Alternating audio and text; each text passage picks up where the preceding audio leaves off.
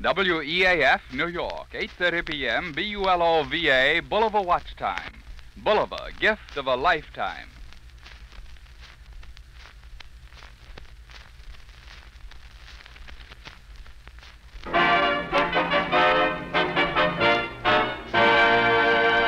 A pack of Avalon cigarettes, please. Yes, sir. Just a moment, sir. Don't forget your change. You'd never guess, but Avalon's cost you less. So why not always travel on with Avalon?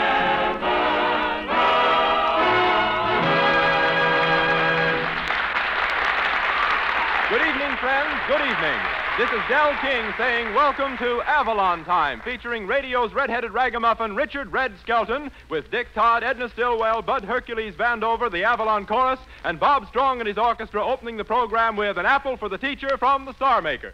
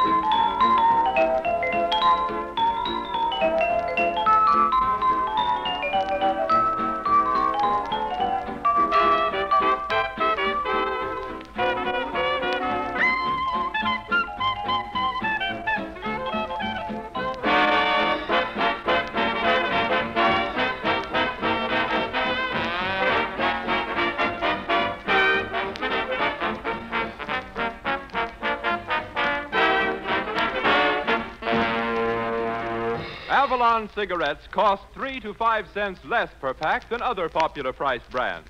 But that saving comes to you as an extra, because Avalons are guaranteed unsurpassed in quality. They're union-made from a perfect blend of choice Turkish and domestic tobaccos. In fact, you couldn't get finer quality tobaccos in any other cigarette, regardless of price, regardless of brand.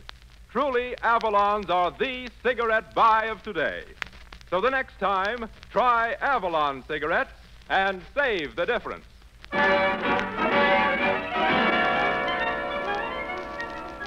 It took Billy Rose and the bevy of bathing beauties to make a gorgeous spectacle at the World's Fair. It took 2 football squads and 76,000 people to make a mighty spectacle at the Yankee Stadium. Really? But on Avalon time, it only takes one man to make a greater spectacle of himself, Red Skelton.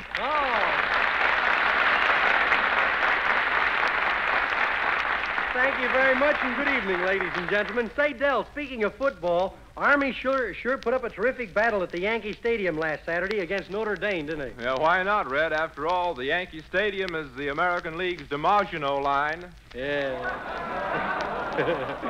Say, what a loud-speaking system they have there. Every time a National League fan shows up, it automatically plays taps. What a football game. What excitement. Bodies bathed in perspiration, women screaming at the top of their lungs, and strong men trampled underfoot. Now, wait a minute, Red. Was this a football game or bargain day in Macy's basement? Yeah. It was football, Del. What a reception I got when I entered the stadium. 2 cadets jumped on my back and started racing me up and down the sideline. They thought I was the Army mule. I wouldn't have minded, but they rode me side saddle. My uncle was with me. You know, he really knows football strategy, that guy. Every time the team went into punt formation, he went into pint formation. The score wasn't the only thing that was tight. I used to be a football player myself, Del. You did? Yeah, I played with the Vincent's Icky. How do you think I got this face? One day while I was playing, I started a lateral pass. Yeah? A tackler broke through the line, lunged with a straight arm, and intercepted my push. I'll never forget the time I held the ball for a place kick. What happened? I turned my back to the stand, then I turned my back to the line, then the ball snapped, and I turned my back to the kicker. That's the last time I ever do that with a nearsighted fullback. Well, it looks like I'm benched, folks. Here comes Dick Todd carrying the ball for dear old Avalon. Take it, Dick. Lilacs in the rain.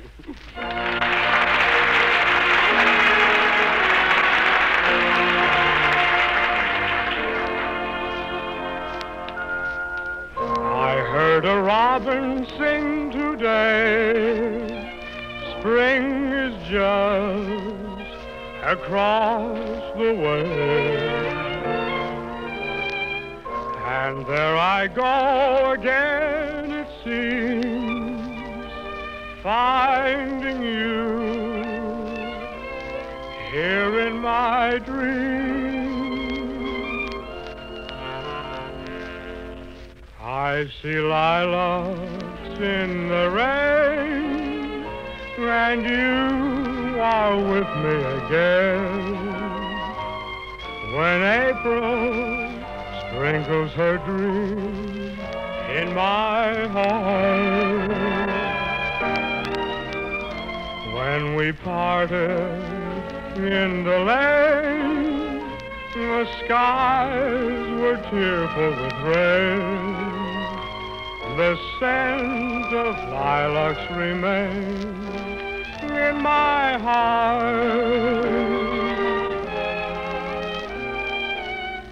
Two other arms around you now.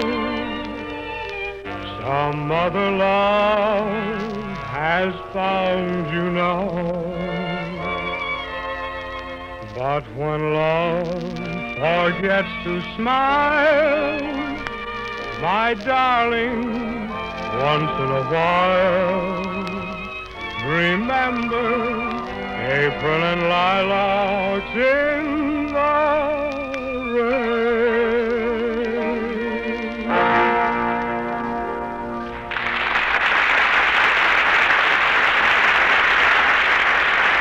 Ah, that was fine. That was Dick Todd singing Lilacs in the Rain. I love those flower songs. Lilacs, blue orchids, roses and Picardy. I wish they'd write a song about my favorite flower. What is it, Skelton? The cornflower? No,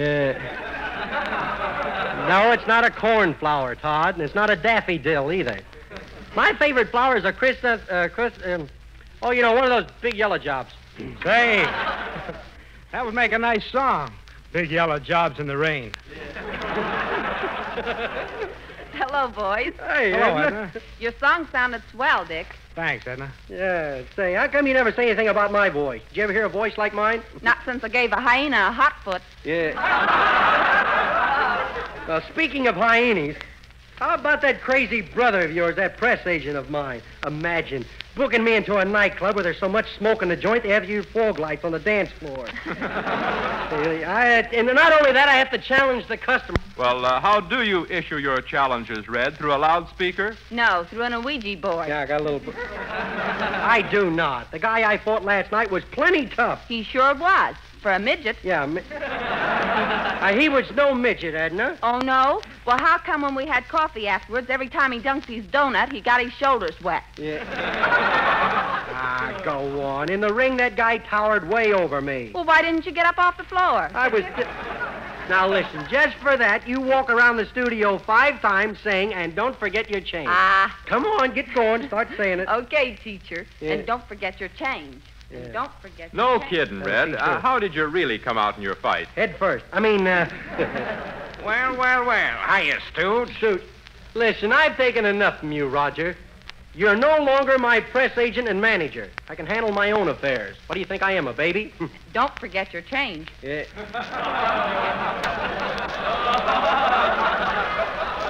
Yeah, I knew something like that had happened to her if she stayed around you long enough. She's gone plug nutty. Yeah.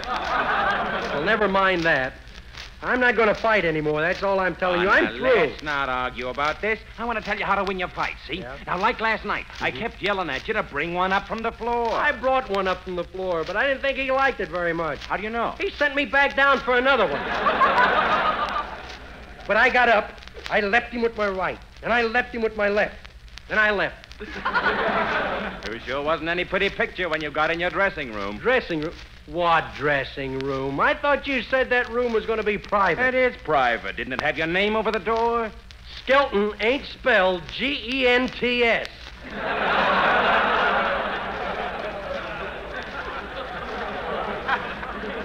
And I mean it when I say I'm through with you.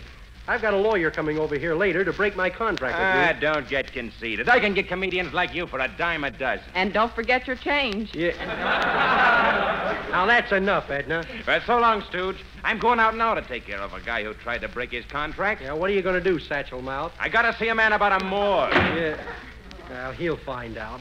While I'm waiting for my lawyer to show up, Bob Strong and his orchestra will play a weird hunk of rhythm called Jungle Drums. Wait till you hear it, folks. You'll swear the guy wrote it after two tom-tom coffins.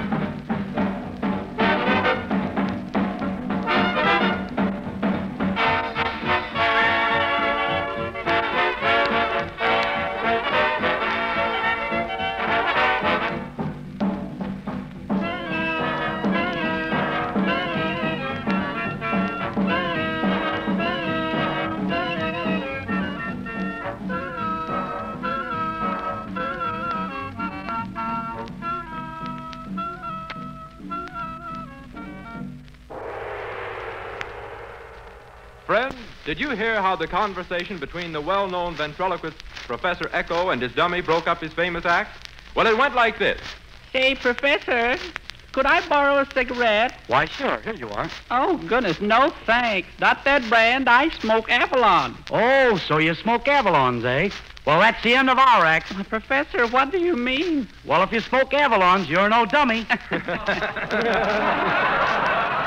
Yes, friends, it's a smart move on anyone's part to switch to Avalon cigarettes.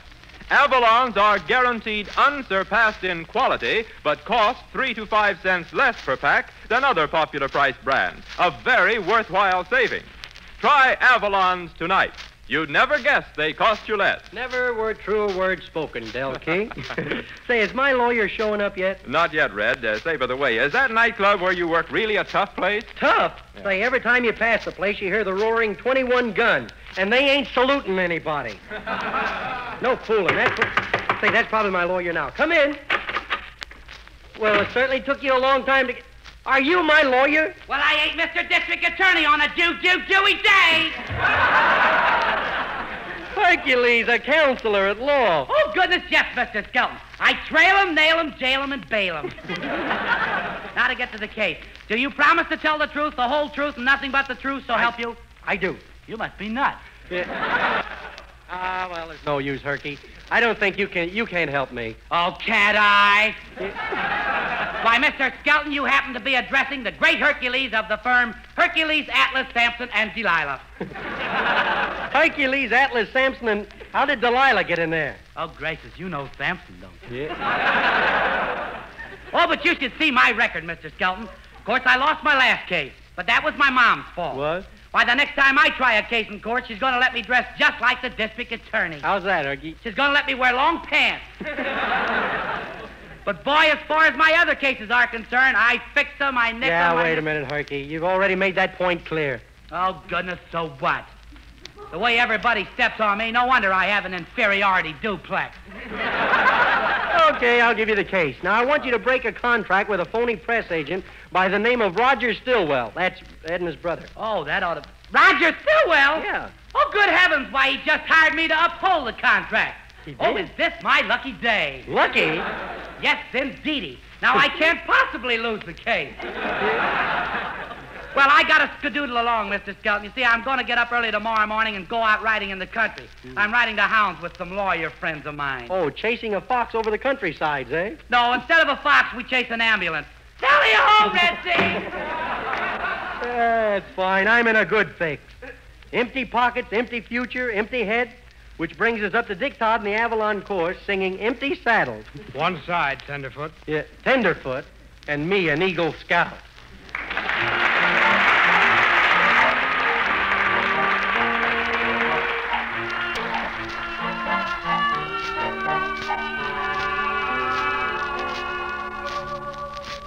There's something strange in the old corral.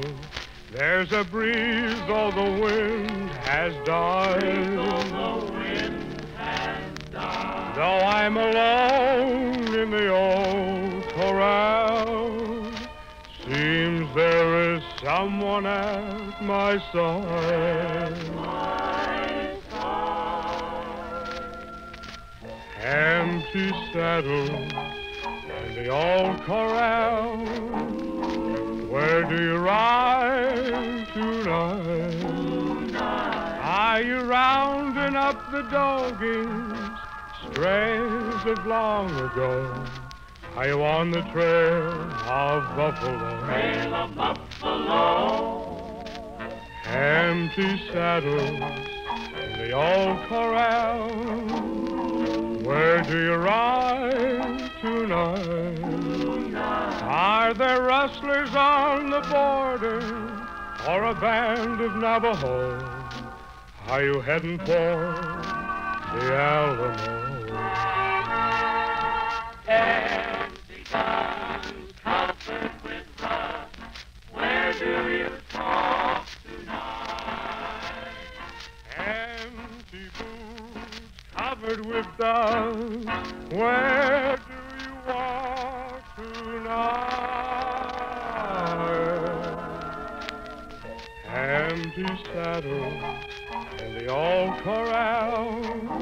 My tears would be dry tonight. If you only say I'm lonely as you carry my old pal.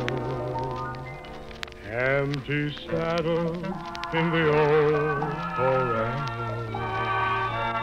Empty saddles in the old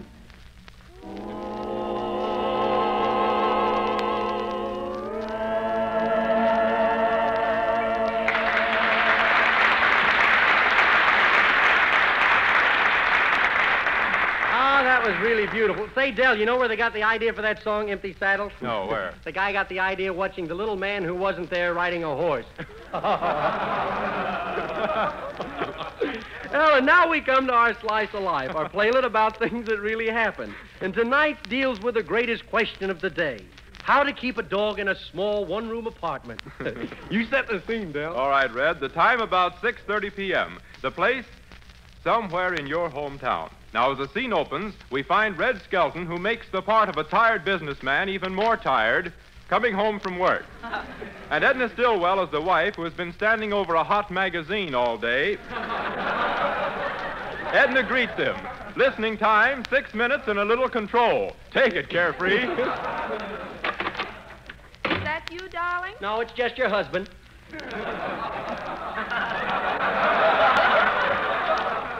You look awfully tired, dear. Yeah. How's business at the laundry? Oh, pretty good. But, gee, no matter how hard I try, I can't seem to get my things as white as the other fellas do. And look at my hands. I'm getting ironing board knuckles. By the way, where's the dog? He's over in the corner digesting your Sunday pants. Yeah. Why, that's the third pair of my pants he's chewed up. Why don't he chew up a pair of your... why don't he chew up some of your... The poor guy will get lint on the lungs, gee. Don't get excited, dear. Remember your foundation. Yeah, maybe you're right. Gee, I wish I could get that dog to like me more. You know, I think I'll win him over. After supper, I'll throw him a bone. That's using your head. Yeah. Look at him over there. Yeah. He's getting bigger every day. He is, isn't Why, he? he looks like a horse. Yeah, he sure is big. Yesterday on the street, he wagged his tail and knocked over 3 fire hydrants. Well, there's one nice thing about him. He never barks. Yeah, you know, it's a funny thing. That's the first wire-haired terrier I ever saw that didn't bark. Well, maybe you should take him back and have him rewired for sound. Yeah. Say, did Jim Farley's boys leave anything today? Huh? Is any mail? Oh, yes. There's 14 bills, a blackhand note, and a threat. A blackhand note and a threat? Yeah, from the coal man and the landlord. Oh. The landlord says we either get rid of that dog or we're refugees. A travelogue, eh? Well, he can't do that to us. I'll think of something. Well, you better turn on the Einstein, cousin. That's him now. Well, all right. Say, the old boy must be swinging. Howdy, folks. Do you mind if I squeeze in here? No, but leave the door open. The knob makes it a little crowded when there's 3 people in here. I came up to see you about that greyhound dog of yours. Greyhound? What do you mean? He's a wire-haired terrier. Listen, I know a greyhound when I see one. Well, you should, dog-face. Say, how do you like that? The guy at the pet shop told me that he was a wire-haired... Now, that's the second time he's cheated me. Last week, he sold me a pair of lovebirds that stopped necking after he heard the voice of experience. Well, I hate to give you an ultimatum. An ultimatum? Oh, really, you shouldn't give me one of those. I don't deserve... quiet, sponge brain. He's telling us where to get off. Oh. Yes, as I was saying, you'll either have to get rid of that flea mobilizer or move. Well, that's funny. When we moved in here, you said it was okay to have a dog. Dog, yes, but that mutt gets more like a moose every day. Why, I remember when my kids used to carry him around in their arms. Yeah. Now they ride to school on his back. Yeah. They do. Well, tell him to stop it. He's a greyhound dog, not a bus. Besides, it's your fault. When we moved in here, the place was full of fleas, and you told us to get something for him. There he is. I suppose if there were mice in the joint, you'd go out and get a couple of bats. Now, don't bring your wife into this. Now, listen, Dagwood. What is it, baby dumpling puss? Listen, the people downstairs are complaining about that dog pacing up and down the floor all night. Well, can I help it if he worries? Okay, you win. I'll make him sleep outside. Yeah. You wouldn't dare. Well, if you don't get out, I'll have to throw you out. Yeah, and I'll stick the dog on you. That's what I'll do. I'll wait till that dog isn't here, and then I'll throw you out. Go on, sick him, boy. Go get him. Get him. Hey, don't do that. I'll have you thrown in jail, and I don't mean tight saddle. Yeah. Hey! Gee, did you hear that? He barked. Or was that you? No, I only howl. Oh. Now what are you going to do? Well, at least we can stay here tonight, and then we'll find a place tomorrow. Hey, has the wolfhound been out for his walk yet? No, not yet. And don't look at me. He's your dog. Yeah. I don't ask you to walk my goldfish. Yeah. Okay, I'll take him out. But what am I going to do if old Ribblepuss sees us going out the front with him? I think there's an old exit in the back. There is? I'll sneak down the back. Where's his leash? His leash? Yeah. I don't know. Oh, here it is around my neck. I forgot. It was my turn to wear it today. You better peek out in the hall and see if old Pushface is gone. Okay. There's nobody out here. Gee, I'll open up a few of these doors in the hall and see where those steps are. Oh, pardon me, madam. I'm sorry. Gee, I wonder how long she's been in that closet. Be careful. That door leads to an old elevator shaft. What? Look out, you'll fall. Oh, dear. Are you all right? Yeah, I'm okay. But tell the dog to watch that first step. It's pretty steep.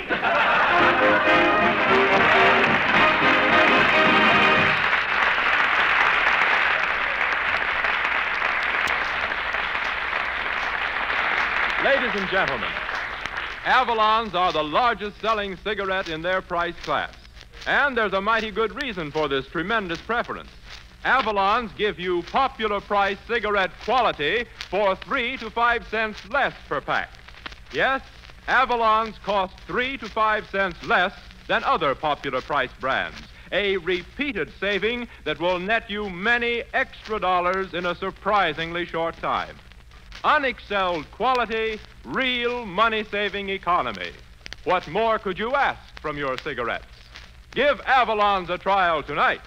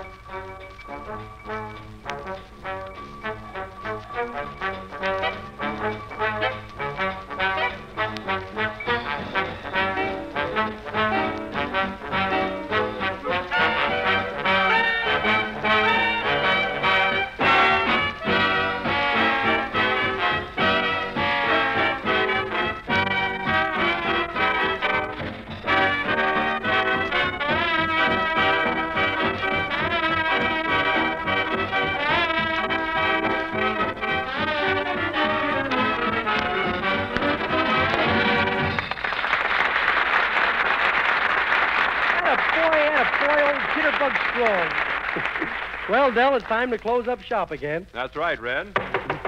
Oh, come in. Skelton. Yes? I'm from Washington. Yeah? Farley says it's okay to go ahead. Okay, thanks a lot, fella. Thank you. What do you mean by Farley says it's okay to go ahead? Oh, nothing at all, Dell. I'm just anxious to get started on my Thanksgiving jokes, and I'm going to check up on the right day. What do you care, Skelton? You have a turkey every Wednesday. Yeah. Oh, it's the use. Good night, everybody. I'll see you all next week. Goodbye now. Well, friends, we hope you've enjoyed our show, and be with us next Wednesday night at this same hour when the Brown and Williamson Tobacco Corporation again presents Red Skelton, Dick Todd, Edna Stillwell, Bob Strong and his orchestra, and the entire gang in Avalon time. This is Del King speaking, reminding you that during the week when you ask for Avalon cigarettes, don't forget your change. So why not always travel on with Avalon?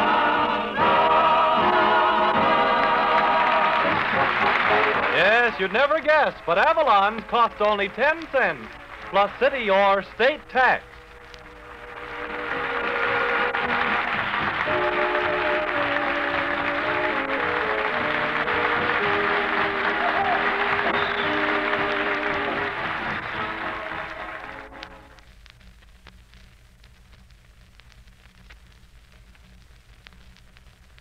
A special announcement, important to every pipe smoker.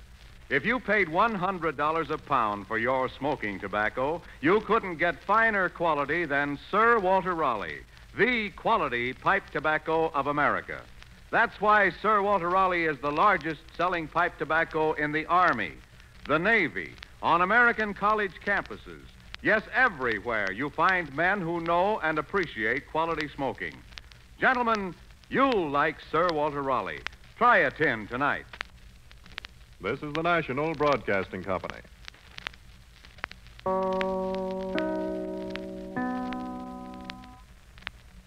WEAF, New York.